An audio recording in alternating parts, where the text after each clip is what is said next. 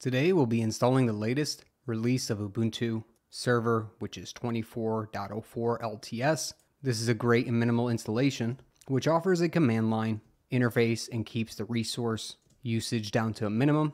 What we'll first do is download the image that we need to install. We'll go up to Get Ubuntu, go down to the server category and click Get Ubuntu Server. I'll also put a link in the description below to a direct image download. You'll notice here, download 24.04 LTS, 2.7 gigs. We're going to click this button and give it a few moments to start the download.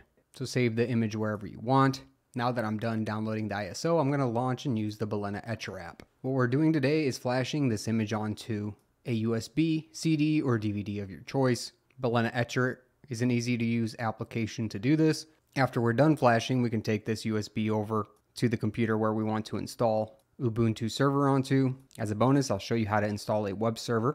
So you can start developing a website right away by hosting it locally on your own server in a minimal environment. So we're going to select the image, the one that we just got done downloading. Notice it says Ubuntu 24.04 live server AMD 64. I'm going to click this and hit open. Then I'm going to go and find the USB, CD, or DVD that I want to flash this image onto. I can hit change. Just make sure whatever device you have selected is completely free to use, as this process will delete all the contents on it. And if you have more than one device, you can select it in this list. Once you have yours selected, you can hit continue. You can also use other bootable disk creators like UNetBootin or Rufus if you don't want to use Balena Etcher. Anyways, after you're done with all of this, you can hit the flash button. You'll be asked for administrative privileges here. Hit yes and give it a few minutes to flash the image. After you flash the disk, you'll take it over to the computer or server where you want to install Ubuntu 24.04 LTS on and insert it into that computer. Then you'll have to boot into your BIOS in order to change the settings around of the boot priority, so you can select the newly created disk to be the first to boot. I'll be showing you what that looks like on my computer next. All right, now that the flash is complete, I'm going to go exit out of here and then take and eject the USB that I'm using and take it over to the computer where I want to install Ubuntu Server on. I'll show you how I change my boot priorities around. Let's go check that out now. And on my computer, when it's first loading up, it's going to ask whether I want to boot into BIOS. The key for my BIOS is F2 or the delete key. Yours might be something different. In order to get into BIOS, make sure to look it up for your particular motherboard or computer. So since mine is a newer UEFI based BIOS, yours might be different, but I can use the mouse in mine, making it a little more convenient. What we're looking for is to change up the boot priority. Conveniently enough for me, it's available here on the right-hand side. So I can look through and try finding the USB that I just got done flashing on, but it doesn't seem to be in one of the top 4 here. So I can either click the boot menu option F8, but let's go to the advanced mode for me, F7, because this might be what your BIOS more closely resembles. On mine, I have tabs up top, so I can select between the tabs. I have main, AI tweaker, advanced, monitor, and boot. Yours might say boot or boot priority. Make sure to find this in your BIOS and then go down. You want to select your boot option number 1 to be the storage disk, either USB, CD, or DVD that you just got done flashing. So I know mine's a 32 gigabyte USB. So if I look through the list, I should be able to find something that resembles that USB. And here it is right here, my verbatim store and go 1100. It's got about 32 gigs. I know this is the correct one, so I'm going to select storage disk. If you have multiple, avoid selecting the partitions, select the entire disk. So this one's the entire disk. I noticed that by seeing no mention of partitions. Anyways, I'm going to press enter on this. And this should be enough to allow us to boot into our live environment or installer. I'll make one more mention here in BIOS. If you are trying to install Linux, you'll want to make sure that you have your secure boot settings disabled or set to another OS besides Windows, or else your system will keep trying to boot into Windows, regardless of what you have put into your computer. Also, if you can find fast boot on your computer, you might want to disable that one as well if you're having trouble booting into your Linux environment. All right, and if you did everything correctly, you'll get this screen here where you'll get a timeout. If you hit a key, you'll end the timeout and you'll be ready to try or install Ubuntu Server.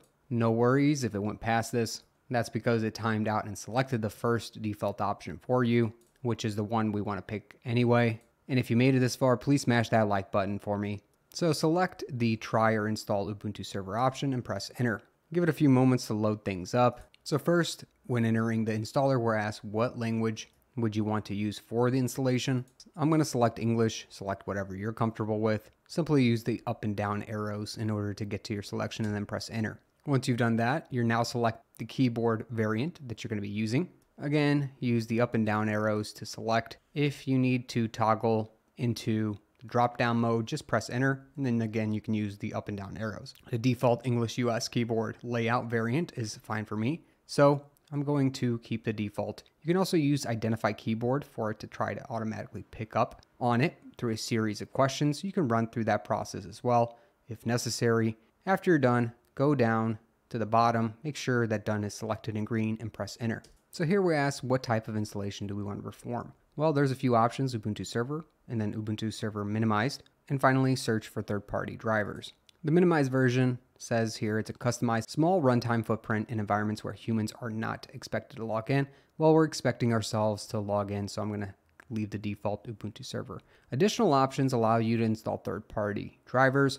It says that some of these drivers are third-party and proprietary, and it suggests using this if you're installing for FIPS or a real-time kernel. Since we're not, we don't need to select the third party. We just go down and hit done with the default Ubuntu Server install selected. Be forewarned, at the end of this installation, you're not going to have a desktop environment. You're just going to have a console or command line that you can interact with and remote into. That's because the server edition is meant to be as minimal as possible, so your server can get as many resources as possible. On this screen, we're setting up our network. So the operating system detected a network connection on the adapter called ENP0S3 for me. It has a DHCP v4 address, meaning the router gave me an address automatically. If you don't have something giving IP addresses out on your network, you'll have to highlight the adapter, press enter, go down to edit IPv4 or IPv6 accordingly. Let's say we're editing IPv4 to give it an address manually. We can then press enter and then select manual and put in our manual subnet address, gateway, name servers, and anything else that we need in order to get a proper connection. Since I'm using DHCP, I don't need this. Mine's already assigned and I'm going to reserve it in the router itself. You'll also want to make sure that you have some form of internet access because you'll want to receive updates, and some are important like security updates. Once you have a connection, you can hit done. Here we can configure a proxy. I don't have a proxy, but if you do, follow the standard form that's given. It says http://user, pass, host, and port. After you're done, just press enter. Now Ubuntu on the next page will try to get a mirror for you, which is closest to you. Mine's clearly in the US. It will also just do a few basic gets to make sure you are connected to the internet and to that specific repo. The default's fine for me, so I'm just going to go down to done and press enter. And here is where the fun begins. What we have here is a selection for using the entire disk. Since this is a brand new installation, we will be taking advantage of the entire storage disk on this server. I will select this option. I will also leave the default, set up this disk as an LVM group. LVM stands for Logical Volume Management, and it makes it a lot easier for you to manage your storage post-installation. It allows you to grow and shrink your storage and pools, which is a lot easier than using a standard partitioning scheme. If you'd like to encrypt LVM, you can by selecting this option. I'm not going to do that. You just have to press space and then enter a paraphrase and confirm that paraphrase. But you'll have to put in that password every time you log into the computer to unlock your storage space. I do want to mention one last thing. When you use the entire disk, it will erase the contents of the entire disk space. So make sure you have the proper one selected by pressing enter and going through your list if you have more than one. Of course, confirm that the storage space, mine's 200 gigs, matches what you're expecting to see. And as long as that's correct, you can press enter and move down to the done and press enter again. Okay, so there's a lot going on this page here. We're gonna start at the very beginning. So what this says here is a few things, showing you how it's about to partition the disk. First, we have our root partition, which is allocated with 98 gigs. Second, we have a boot partition, which is 2 gigs. And then inside that boot partition, there's a gig allocated to the EFI based BIOS since this is an EFI based system.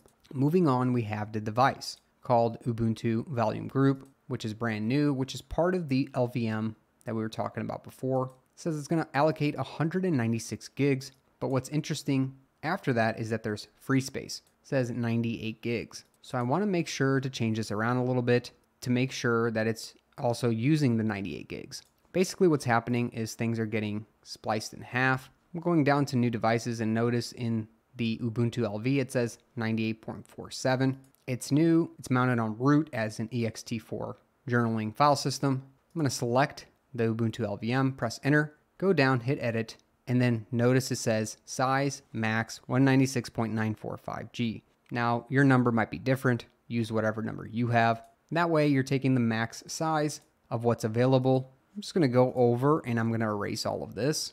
And it says my max is 196.945. So that's what I'm going to put in to utilize the entire space. Now I'm taking advantage of the entire disk space. I'm going to press save, and now we'll notice how things have changed here. No longer is there any free space up top, and I can see now that my whole volume group matches my logical volume below, and I'm taking up the complete space. If you don't do this, what will happen is you'll only use about half of your space, which is a little frustrating because later on you'll have to grow that space if you want to use it entirely. So below that, it explains everything that's about to happen. There's going to be a gig taken up for the first partition, for the second one, 2 gigs, and finally there's 196, almost 197 for me for the root partition where all your files, packages, and file system exists. For the server, once you are confident that you have the proper disks selected and that you're using all the space,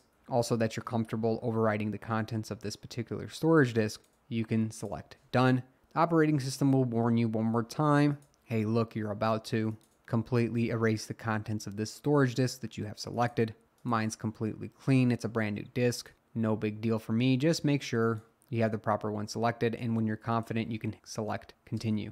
Now we're being asked to supply a user for the operating system. I'm going to put my name in. I'm going to call the server Savvy Server. Then I'm going to also pick the username Savvy Nick. Password I'm going to put in, and then confirm that password a second time. Make sure you remember this username and password that you're setting. You're going to be needing it after the install to log in. After you've selected your username and password, press done.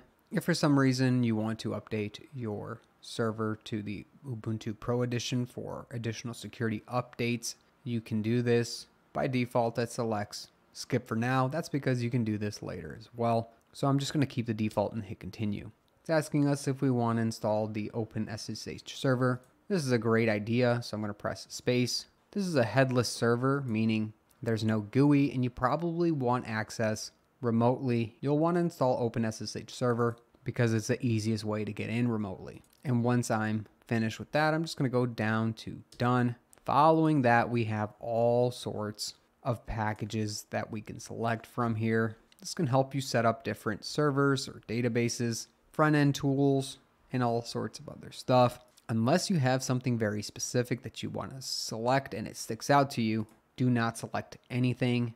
Just go down to done. You can always install these post install of the server operating system. And that's what I suggest because then you're keeping things at a minimum. Remember, I will be showing you how to set up a web server momentarily. We're almost done with the installation. Just press done after you finish selecting packages. Okay, so what's happening now is the installation is actually taking place. This will take a few minutes, anywhere from 10 minutes to an hour, depending on how fast your system is, how fast your internet is. Just be patient, give it a few moments to finish up the installation. And once the installation is complete, you'll see it up top on the left. It says installation complete. Go down to reboot now by using the arrows and press enter. Give it a few moments to reboot and start loading some stuff. The very last thing you'll see here is please remove the installation media, then press enter. This means remove the CD, DVD, or USB that you're using to install Ubuntu Server 24.04 LTS, or else you're going to be booting back into that install image. If you fail to do so, not a big deal. Just shut down the system, remove the USB, and then boot it back up to get into your actual install. So if you've removed your medium at this point, you can press enter. Now, if things restart and you see this screen, you've successfully installed Ubuntu 24.04 LTS Server Edition. Congratulations, you're ready to log in with the user that you created. In order to log in, start typing in your username. Mine was Savvy Nick. Press enter, and then you're asked for a password. Put the password in that you created. Even though you're typing and not seeing anything, that does not mean that it's not actually being put in as a password. Just press enter. After you've made your attempt, you should see a very similar output that I'm seeing here. This means you're logged into the server. You'll notice below you have the username and then the host name, and it's ready for some commands. If it's been loading for a while and you're not seeing your username pop up, press enter a couple times. Sometimes the console gets messed up. That'll help you check to see if the system is waiting for you to log in. Since we're in the console or command line interface, let's go and install that web server really quick so you can understand how to use this a little better. First, going to do sudo apt update just to update all the package mirrors that are currently available. I'm going to type in my user's password and press enter. Now to get the specific web server package that we need, I'm going to do sudo apt install and then Apache 2. I'm going to press enter. And then it's asking me, do I want to continue? The default option is yes, so I can just press enter again. Give it a few moments as it's installing everything needed by Apache 2, the service. Now this web server will be accessible by default on your local network. One thing that we'll need to figure out is the current IP address of the server. So I can do IP space A, press enter. And here I see 10.0.2.15. I'm gonna have to remember that IP address so I can access it from different computers on my network. I need to see if a new folder exists since we installed this Apache package. I'm gonna do cd space /var/www/html. And then if I do ls, I should see an index.html. I do. And in order to open this file up, I'm gonna do sudo, just use my favorite text editor like Nano, then index.html. Now I can actually make changes. So for example, here's the background color for the main page. Currently it's set to all Fs. So I believe that's white. So I can switch it to black and then just do a save on this file. It says, do I want to modify the buffer? Yes, I do. I did a Control X in Nano to write that file. And now with some port forwarding rules, you might need to do this in your router as well. I forwarded some ports between the local network, aka port 80 for this HTTP server. Once I have forwarded things, I can access the server, and I access this page by just simply going to a browser and typing in the IP address that I had before. So that 10.0.2.15 for me, that's all I typed in. And notice we have this Apache 2 default web page. Congratulations, if you see this, you're hosting your own web server, and you'll notice this border outline is in black. That's typically white, but that's because I changed it in the index.html file. You can read through this to make more changes. If you have any questions, comments, or suggestions, please make sure to post them in the comment section below. Also, make sure to subscribe below, hit that notification bell for more Linux and programming videos. I'll catch you in another video. Thanks for watching. Linux can be hard to understand, but I take the most commonly used terms, commands, and subjects in Linux and I break them down into simple to read documents, including Linux terms, flashcards, a checklist, a cheat sheet, and a mind map. And if you're ready to level up your Linux experience and knowledge, go to learn.savvynick.com now and get access to these sheets.